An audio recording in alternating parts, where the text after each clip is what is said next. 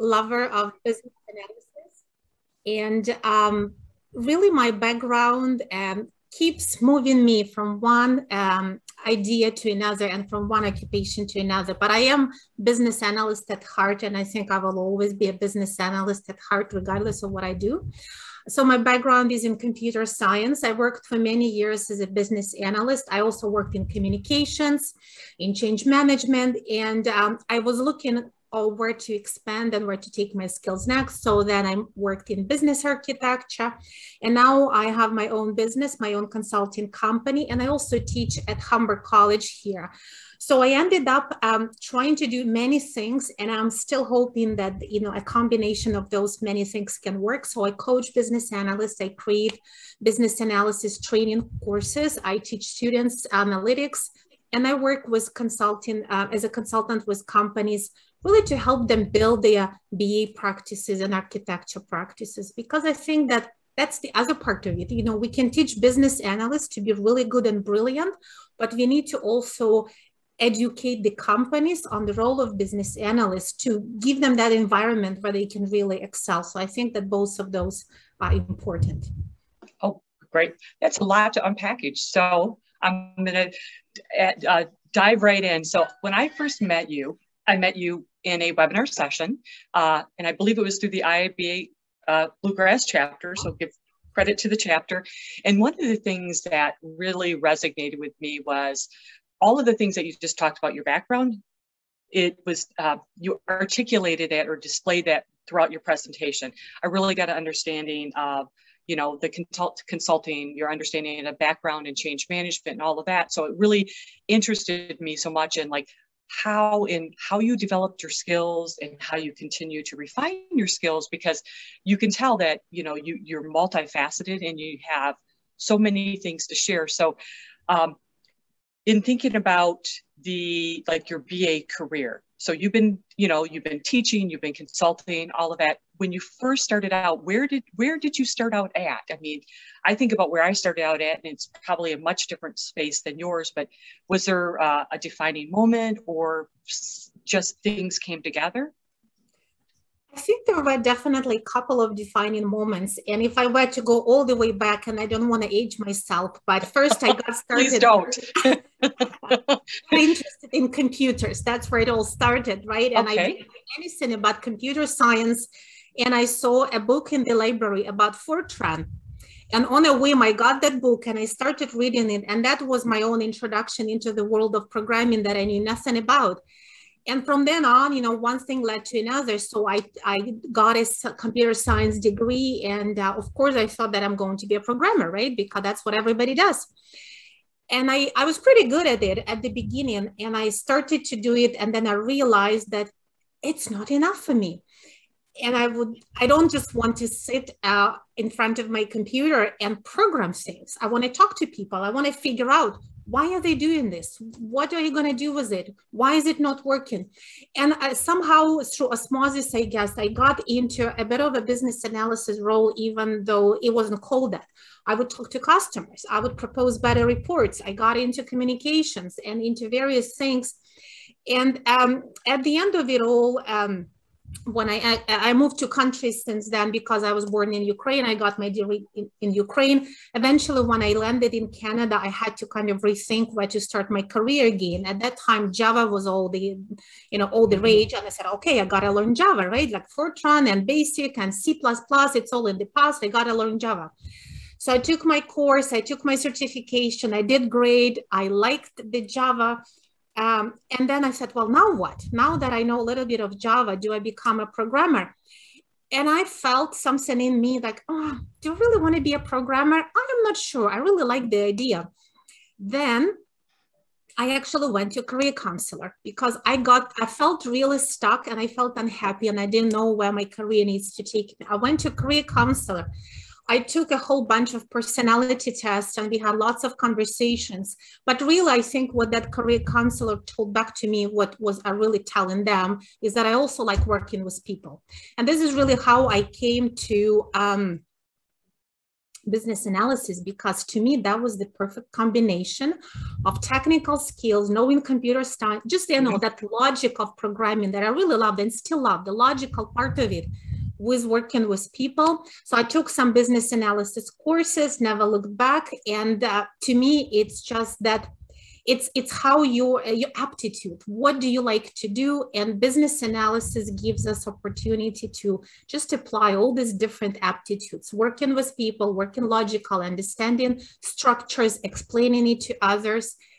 And that was my path, probably different from many others, but that's the story.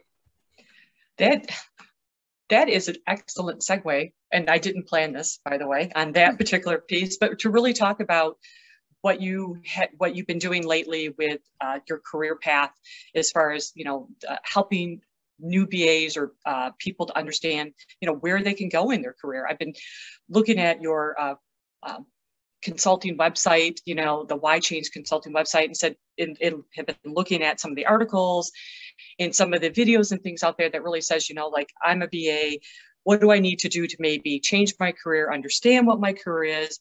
Maybe I'm not a BA. And so that whole mindset of understanding who you are, and you may have formal training in one thing, but really just like, what does one person need to do to really say, I'm good at maybe many things, but my passion is leading here. And so in some of the workshops that you're doing, I think you're really helping people to have that same experience, right? It's like, I like things, but what is it that really drives me? What is my passion? And I think you have a passion for helping people to find their passion, quite honestly. Yeah. And all the conversations that I've had with you, it inspires you to dig deep and think about, what skills do I have? What skills do I need? What people do I need to meet and learn from in order to just elevate that?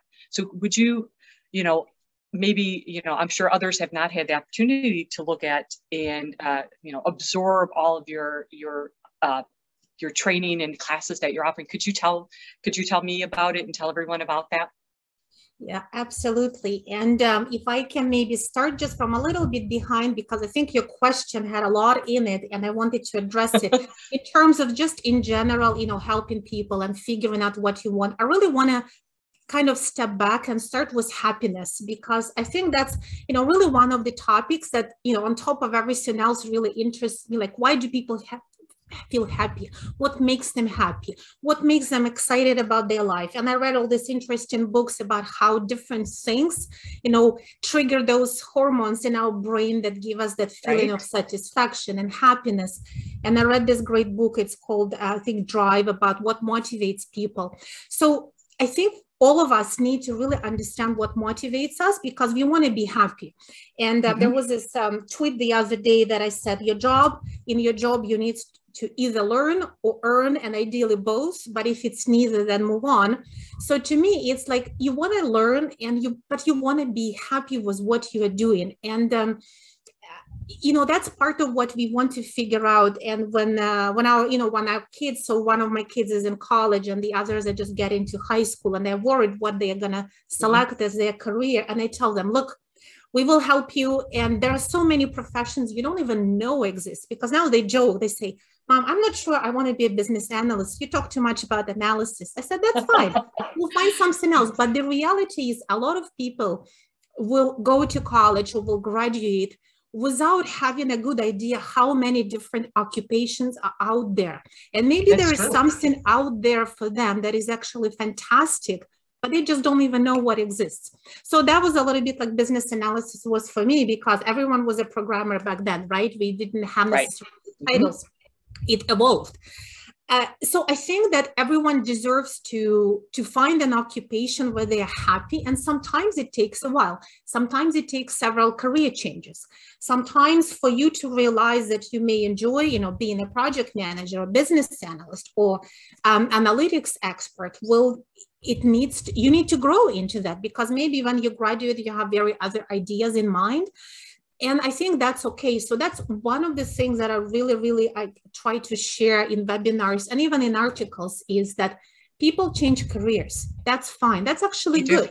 If you discover 5 years after college that you don't like what you are doing, then you should move on. You should change it, because you deserve to be happy 7.5 hours a day, every day, because it's healthy. That's right. And it's your life, right? It's your life. And unless you inherit or win the lottery, you want to enjoy what you're doing. So business analysis is one of those interesting professions where it's not necessarily like mainstream. Like not many people go to undergraduate degree to do business analysis, right? You can I completely agree with that. Right. Communications, computer science, like there are many, many other degrees, but I know a few institutions started to offer business analysis diploma, but it's not that mainstream. So, and that's why sometimes people are not sure how to do it. So I think that it's like insurance agents. Like not everybody goes to take an undergraduate degree to become an insurance agent, but we do have insurance agents and we need them. So somehow they arrive at that. So I really want to help. And what I was doing, I guess, in the last year and a half since I started my company is really like communicate, share, and share stories. It's okay to change a job. Yes, you can become a business analyst. Yes, it's okay if you haven't been a business analyst before, you can become one. And that's what everybody else does. Like everybody has to go through that leap. It's not like everyone has to do an MBA degree. And a lot of what we do as business analysts is common sense and logic and communication. And those are things we learn in other jobs anyway. You just maybe need to apply them differently. And from employer perspective, I would rather hire someone who came from a different background, but was smart enough and hardworking enough to turn that around and learn and apply it. And now they really became a business analyst because they wanted it. And I would expect them to be a much better specialist, right? Right. Because they're happy. And you think about it. I love how you said that. I mean, first off, talking to you makes me very happy. As you probably have figured out, I very much enjoy our conversations, and people want to be happy. And especially in their career, you spend a lot of time at work, thinking about work, engaging in work and all of that. And a long time ago, it used to be you got a job and you had to stay at the job. But now it's like there are more opportunities to upskill, reskill, think about your skills differently. And I completely agree with you on the recognition of BAs, because I was thinking the same thing right before you said it, because when I started to become involved in business analytics, I've been in IT and project management and many things for many years, but I've been doing BA work, whether it was called out or not, because in most of the organizations I worked in, we didn't have a BA community. I mean, you had a project manager, you had IT leads, you had all these things, but people did BA work and were never called that. And so when I talk about actually BA stuff now, people be like, well, what are you talking about? So it is a skill that, or a trade or a profession that people typically find along the way.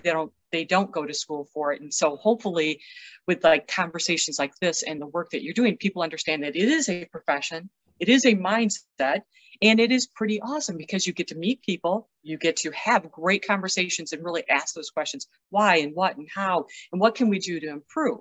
I mean, I used to call that back in the day when I was a process improvement manager. Actually, I was a BA on steroids, or, like elevated, because that's what I did, right? Asked all those questions, did all the work, but I wasn't called that. Yeah. So how can, like with what you're doing, how can people understand and really get involved in the opportunities to re-explore and understand what their skills are and where to take that to next? Yeah, no, thank you for that question. I think it's, again, if you go back to happiness, it's really important for everyone to understand what they like to do, what they're good at versus what business analysis requires. For example, what are those activities? And, in one of my webinars, I have a slide that says, what do business analysts do all day? Because that's really the question. Like, you really want to understand, what are you going to be doing? Like, are you going to be writing or typing or programming or testing? Like, what are those activities? So I think that's a very important exploratory part. And again, as business analyst or as future analyst, you should be good at research and want to do it. So do your research. What does it mean to be an analyst? I know, for example, I have some webinars on YouTube that you can watch for free. I'm sure there's lots of materials everywhere.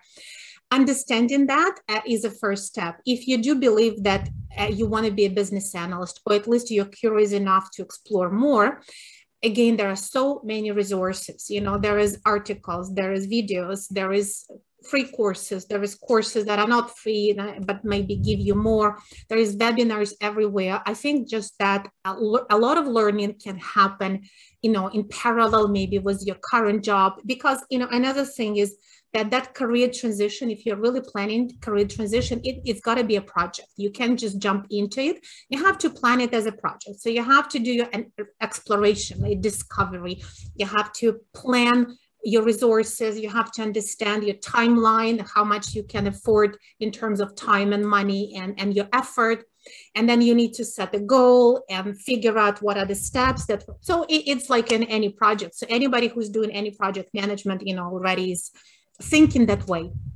And then just start doing it step by step. Maybe you want to take a course. For example, I created a course called Business Analysis for Professionals Changing Careers. So what I was thinking is that, you know, everyone has done a little bit of business analysis before. So Stephanie, you did process improvement.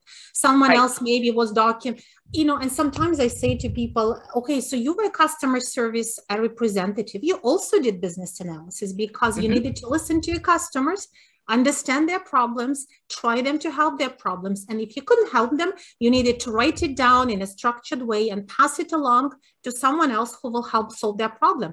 That's exactly what business analysts do, just maybe, you know, different type of problems. So, being able to go and build on top of the skills you already have and experience you already have means that you don't start from zero. You always start from somewhere. So for example, in my course, I keep going back to think about what you already know how to do. You know, you just need to tweak it. You need to look at it differently. And you need to maybe read some business analysis books to make sure you understand the terminology and you map it to what you know. And then if you go to those interviews, you know, it's never like, okay, I don't have any BA experience. No, you do. You tell them about business analysis activities that you did. Yes, you enabled changes, someone mentioned in the chat. You listened to customers, you communicated, you captured requirements, you trained someone, you explained how to do things, you investigated root cause of the problems, all of those activities. And then this is how you start. And then reskilling and upskilling is very important. Right. And a lot of it can be done in your current job. You know, maybe you don't have a BA job now, but if you want to get there, ask your employer. Maybe they actually are hiring business analysts in another department, and maybe they'd rather hire someone from within, giving them training because you already know the business. It never hurts to ask. You can get seconded to another project for a couple of months just to get that experience. You can shadow a senior business analyst and help them and learn from them. Even as a subject matter expert, for example, you may be in operations or sales or anything like that. Get involved in a project as subject matter experts. And we business analysts, we know that we love to get the best SMEs, right? Because they help us to figure things out. So become that SME on a project. You're helping the project. And as you work with a BA all the time, you learn from them all the time. And I know some BAs that came from SMEs and they were excellent. So there is, I think, so many different ways to do it, and definitely a lot of people who can help you. Right. Well, you know, I think about like part of being the IIBA Bluegrass chapter. I mean, we spend a lot of time on educational. We have, you know, our webinars, we have, you know, where you just reach out to somebody and we'll have conversations and help you and all of that. And what helped me was when I realized I wanted to learn more about the BA space and gain confidence in the skills that I had, because I felt that I had them. You know, I was kind of going through the same path you had, like, what do I know? What do I not know? What skills have I used in the past? What do I really like to do? Like when I go to work and I have 50 things that I have to do, like what thing really makes me happy? Which thing is it like that I wish I could do first and last and probably throughout the day? And a lot of it really is that business analyst work, even though it's wrapped up in a project manager or a lead or whatever, but those core fundamentals are always so much fun. Okay. It's back. Okay. Sorry about that. I don't know if that was me, but anyway, I guess I got quite animated. So anyway, where I was going with this is like finding that passion and finding, you know, what you like to do and having like IIBA chapters and having people like you that, you know, we can have these interactions, and you have, you know, we have training courses. You have a lot of really great training courses on just, you know, like the roadmap And so what was fascinating to me lately was just having these conversations and saying, you know, we have newer people to the chapter, newer people to the profession that are really trying to even understand, like, am I a BA? Is a BA career for me? Do I have enough skills to actually do what you're talking about? Do I have enough skills to go to my current employer and say, let me help you here, or to try to find a new job? And so I'm really interested in how people can really take what they have and really start to translate that into, like, I do have skill sets. It really does mean a BA, and then to work on gaining confidence in yourself. So when you talk to a new employer, your employer, and it isn't, you know, BA 101, like, I know how to do technique 24 of X, that you can articulate that with confidence and really showcase your skills, even though it wasn't as a traditional BA. Can you help me understand, like, how I maybe can help other people gain that confidence? Yeah, no, I think you're hitting on a really important point, because imagine you have someone really motivated and they started learning and figuring it out, but yeah, they lack that confidence. Mm-hmm. This is where you need peers to help you, right? You need a community of other people who maybe are in the same position or a little bit ahead of you. So definitely this is a part where you shouldn't be alone, and you are never alone. So chapters, like joining an IIBA chapter is fantastic, right? Because there are study groups and workshops and seminars and just discussions like this, you know, like someone has coffee chats, or, you know, the webinars like yours. And I know I've attended a few. So I think that that's really huge, right? Having that community, even joining some LinkedIn communities and, you know, starting to chat and interact with people. Sometimes you can schedule one-on-ones with someone else. Find a mentor in your own job and get the advice. Like I, for example, one of the other things I do is a one-on-one coaching. Like if you really feel you're stuck and you don't know who to go to, you can work with a coach maybe for a couple of hours, and they can help you really zero in on things you do well and how to project it and how to be more confident about it, and kind of give you some pointers about other things.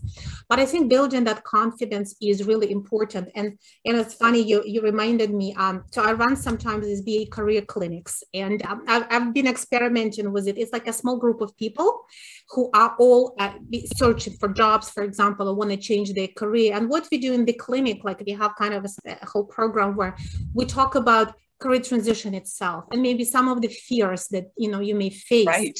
That may stop you or may slow you down, and about addressing those fears. And, you know, there's different ways. Sometimes it's all about gaining more knowledge. Sometimes it's about sharing with others. Sometimes it's about getting someone's advice, or just, you know, someone telling you that they believe in you. So there's different ways to deal with different fears, but you have to deal with them. And then we do a little bit of like resume clinic. We critique each other's resumes and we practice answering interview questions in turn.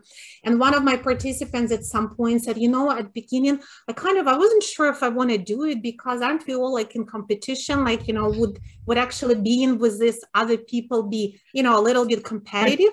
And I think, why would it be? You're all from different countries sometimes. You're completely different industries.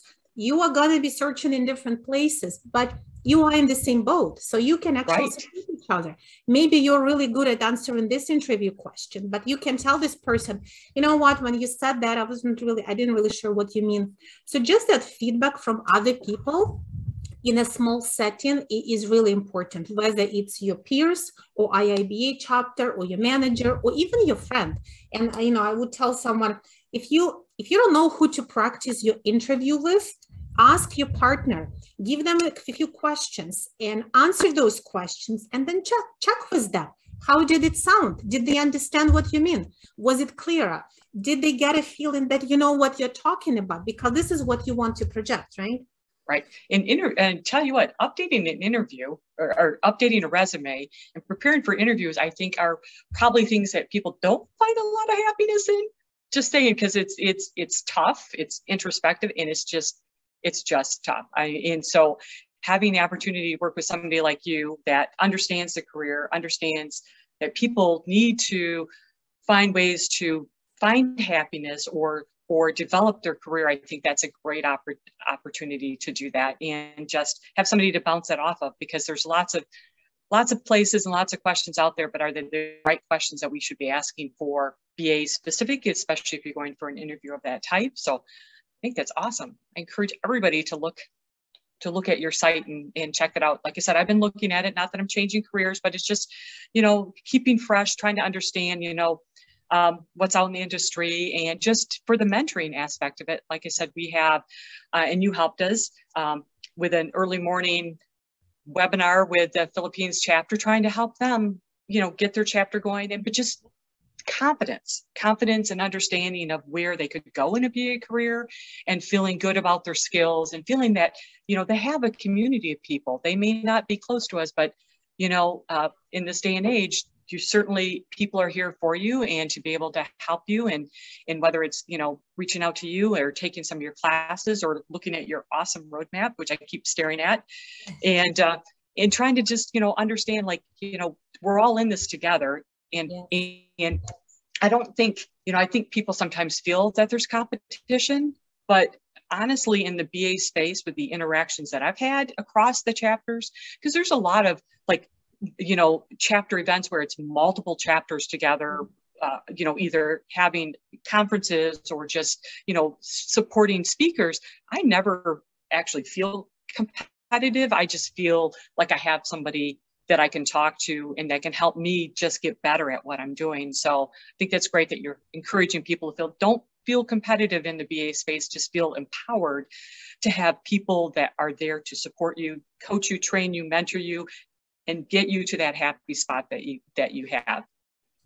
Absolutely. And I think that we all, as business analysts, the more we elevate this as a profession, the better it is for everybody, because I don't believe the world has enough business analysts, right? Look at all these problems. Every time you stumble into a system that doesn't work well, or the website where you can't find anything, or customer service that is really, really horrible, thing that maybe they didn't have a good business analyst. So I think we need more of them. And you guys are doing incredible job and your chapter, because you have so much experience in helping other chapters. I know you always invite other chapters to your events, and you put a lot out on LinkedIn. So just looking at you and how you are supporting all of this community, I think that's a really, really good example. Well, thank you. And thank you for always supporting us and helping us. And so I have, as you know, like about 1,000 more questions I can ask you, but I think it's probably would be a good time that if anybody that has joined us, we have a lot of people from very different places that may have questions for you. I don't want to steal all your time, even though I'd love to do that. So Aaron or Retta, do we have any questions or people that want to talk to Yulia and get some of their questions answered?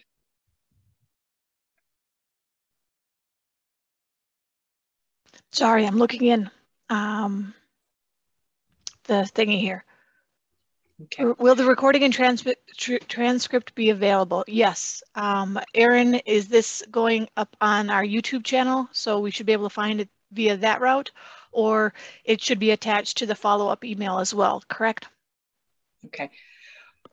All right, so if there aren't any questions, I do have a question for a couple people in the that has joined us, if they don't mind. And Ennis, are you still here? Are there any? There's one with a hand raised. Okay, Etune Emily's. I don't think I said it right, but you should be able to talk if you'd like to ask a question.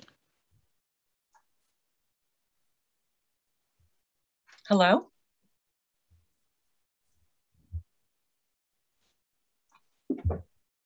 Maybe they're still on mute. Just using the chat then would work as well. You should be able to. Yep. Okay. All right. Oh, so Ennis looks like raised his hand as well. How do I unmute? You should be able to speak. I think Aaron has unmuted everyone. Or you should be able to unmute now. Can you hear me now? Okay, yes. Okay. Hey, Ennis. So I just want to thank you all for this great session. And what I say is that just I have a comment, okay, that I think for difficult and complex problems, okay, that we are facing in the companies, okay, the only one who can resolve these issues or even can articulate the issues is the BA. What I see that, okay, we have different SMEs, different people, different professions, okay, when they face an issue or problem, they just cannot solve it themselves by their own. They need a business analyst to be with them in order to support them, especially in troubleshooting and finding or recommending other solutions, okay, that can benefit themselves, these SMEs, or even the workers themselves, or even the organization as a corporate, okay, and at the end, the project as an all. So I wanted to just say that comment, and thank you. Good. Thank you, Enes, for that. And I mean, you bring up a good point. It's, you know, a lot of the information that Yulia has provided and has really related to the fact that, you know, people do need BAs, and BAs need to be comfortable to be able to go along with SMEs. And even if they're not, and leaders, even if they're not portraying themselves as a BA, but it is a very critical skill, and it is very much needed, a much needed activity to happen. And thank you. It's nice to see you.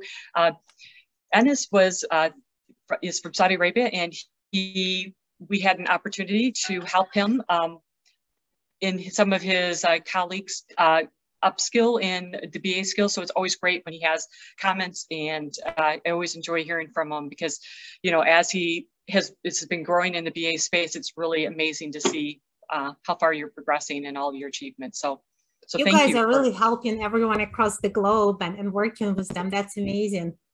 I just wanted to also add to the comment that Enes made. I think that this is exactly the part where we need to talk about the company, right? Because there's always two sides to any relationship and two sides to any challenge. So the BAs, yes, we need to help them grow and make them more confident and realize how they can help in different ways. And it's not only about software, right? It could be a business process change. It could be a role discrepancy. So it doesn't have to be technical, but it's also about the companies. Right. Yeah, and employers elevating the role of business analyst and supporting them, and, you know, even allowing them. So I had this picture of, you know, like the clouds and just tops of the buildings taken from the clouds. We can't keep BAs atop the clouds. They need to be able to come down to the streets and really help to analyze and diagnose the problems. And sometimes maybe even BA would like to do that, and they've learned that it's important, but if maybe they're not allowed to, like, oh, don't bother the people, you know, over there on the front lines with your questions. So it's up to companies to foster that business analyst mindset and to foster this environment where you allow BAs to help, you support them, and you make this, everyone understand what this role is about so they can do their job better. So it's also about companies and employers promoting that. That's excellent. That is an excellent observation. Just, I want to say a last comment. Recently, we've started to provide awareness sessions, okay, regarding our profession, which is the business analysis, okay, and our company in different departments.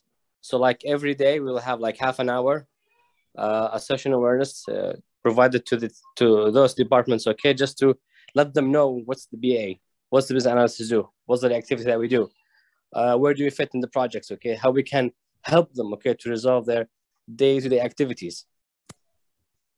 That's excellent. Yes.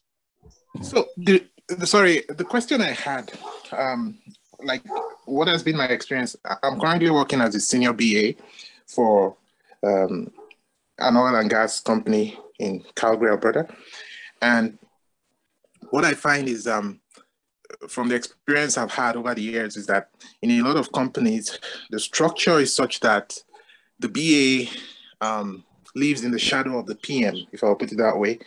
I find myself working under some PMs who sometimes are more experienced than, or, you know, like, it seems like no matter how you try to advance, like I try to advance my career, I just find myself ending up just as one piece in the puzzle for this massive project, which the PM has all the power to. He can even determine that he doesn't want me on that project or not, regardless of how valuable, you know, I might be, but ultimately he wields all the power. He makes much more money. So in my head, I'm like, why am I talking myself in this small corner? Why don't I become the PM and be the one who calls the shots? He's the one talking to the steering committee, right? I'm just there in the just a piece of the puzzle. So that's one challenge I have, how I find myself just always ending up under 1 p.m.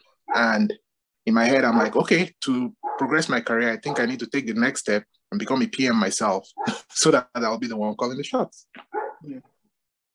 It's an interesting challenge, isn't it? And, you know, and at UNI, because they often get paid more, and yes, sometimes they wield more power, and, you know, sometimes it depends, of course, on the dynamics, but yeah, it does happen.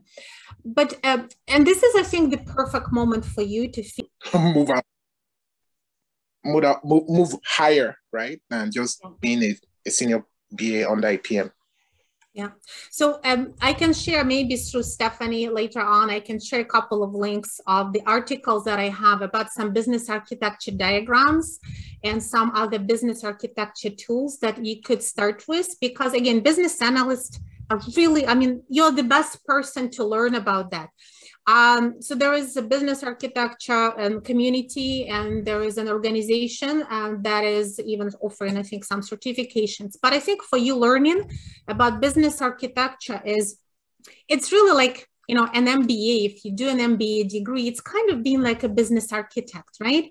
Because it's really about you helping to define strategy, to define value chains for your company, to take those goals and objectives and break them into manageable project goals and build the roadmap for organizations. So a lot of business architecture skills are really around strategy and strategic analysis and like enterprise analysis. If you look up those concepts, you'll find a lot of information there. And you can, again, in your current job, you can see if you can start applying that a little bit, right? You know, offer your services, for example, during the planning exercise in terms of maybe kind of going level up in your diagrams or in your presentation, and give it a try that way. It's excellent advice. Yeah, thank you don't very give much. up. Yeah, don't give up. Never give up. Yeah, for sure. And don't settle for PM just because they have more power if it's not what you love, because, you know, you may make more money, but you may not be happy. If you are happy, that's fine, but just explore other opportunities for sure, because you want to be happy long term and enjoy what you are doing. yes, thank you. Do we have any more questions?